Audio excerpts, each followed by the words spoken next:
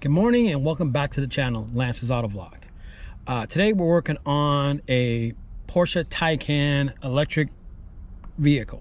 So this is the four-door Porsche electric car, and you literally can see it. It's really cool. Everything's electric, and what we're doing in this car is we're going to add a sub and amp.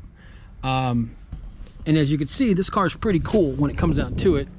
The car is really nice. It's an all-black car. It's a buddy's car. And what we're going to do is we're going to put the Memphis Mojo 8-inch ported sub box in the car, along with this Memphis VIV 701 1x700 watt 1 ohm stable amplifier with a digital sound pressure DSP into this car. So this is going to be pretty cool because it's not haven't done yet, so it's going to be pretty cool to work on. Stay tuned. I'll open the box and see what comes in that box for the Memphis amp. So let's see what comes in the box of this Memphis amp. So in this Memphis amp box, you're going to get the instructions with the birth certificate. It's right there. It says it's 790 watts RMS power. It's passed this harmonic distortion test. It's passed its signal to noise test. It's passed this protective circuit test. Gives you the serial number and the birth certificate. That's pretty cool. We're gonna get the amplifier, the instructions, and the hardware. So on this car itself, this car comes with a factory sub in the floor here.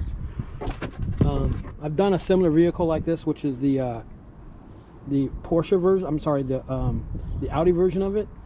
So there's going to have a battery located in the front, and then we're going to have to run everything down the side of the vehicle here. Pull this all apart, pull that back panel out, and then we're also going to add an audio control bass knob somewhere in there.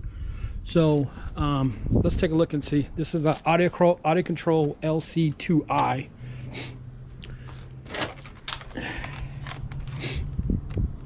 And you guys probably all seen that. That's not really complicated. But we're obviously going to put that bass knob in the front.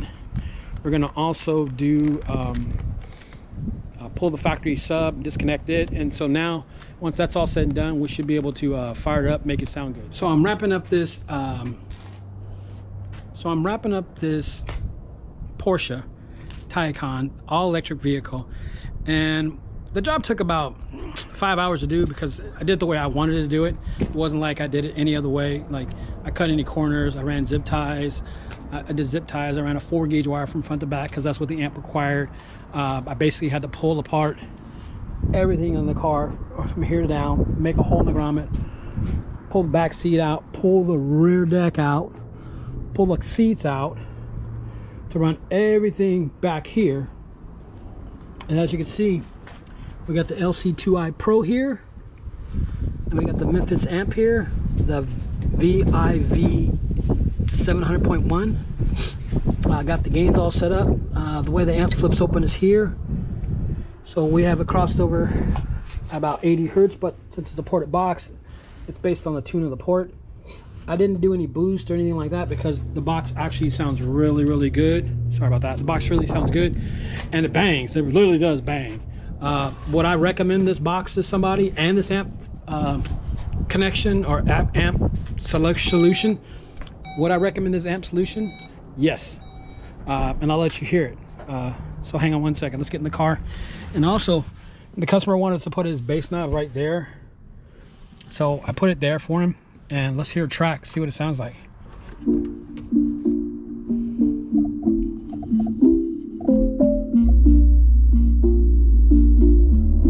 Wave, look, why you mad?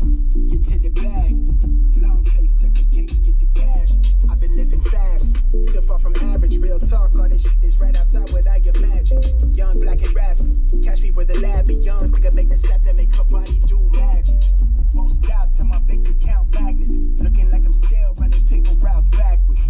Money bags, no advance, snap back like a rubber band. Pretty thing with a suntan, make it bounce back when you do the dance. Call my song, we supposed to pick. See your things through a different lens. Living fast, only one chance. This freaking car car bumps with a single 8-inch woofer in it. And like I said, that woofer is ported, and it's a prefab box.